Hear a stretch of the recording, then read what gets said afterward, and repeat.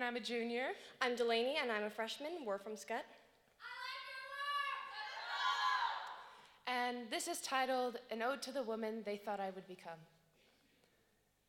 The nightmare, it starts dark, then fades to gray, and I see what's happening around me. Why don't you come out of your room?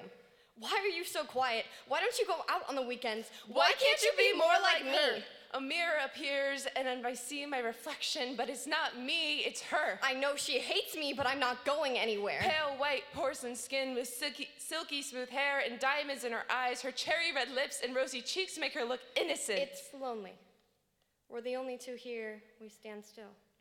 Her cold, calloused hand molds into my soft, warm one, and we hold our breath. She is a part of me, but I am not, will not be her. We wake up to darkness, only our labored breath to fill it. I'll be fine. She tells the corners of our room, I'll be fine, just give me some air to breathe.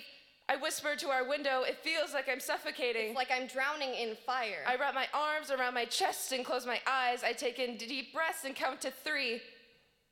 A cold hand rests on my shoulder, but I don't brush it off. She sits next to me on the bed, and her heavy breath fogs in the cold air. She's stronger than me, but more fragile. We are completely different. I am made up of fragments of other people's opinions of her, superglued together with unreasonable expectations. But my pieces don't fit together perfectly, leaving jagged edges that keep others at a distance. I am made up of my own free will, tied together with creativity. She is in free fall, and I'm there to catch her when she crashes. They tell us we don't belong. We fade into the darkness of our mind and hum the tune of Uptown Girl to distract ourselves. We're just two girls in a world that turned its back on us. As we hide in the back of my subconscious. Away from the jeers and lectures of the world. We told stories of brave girls in silver armor who will win the war, and when they throw rocks at her, I will glue the shards back together. Because porcelain will break.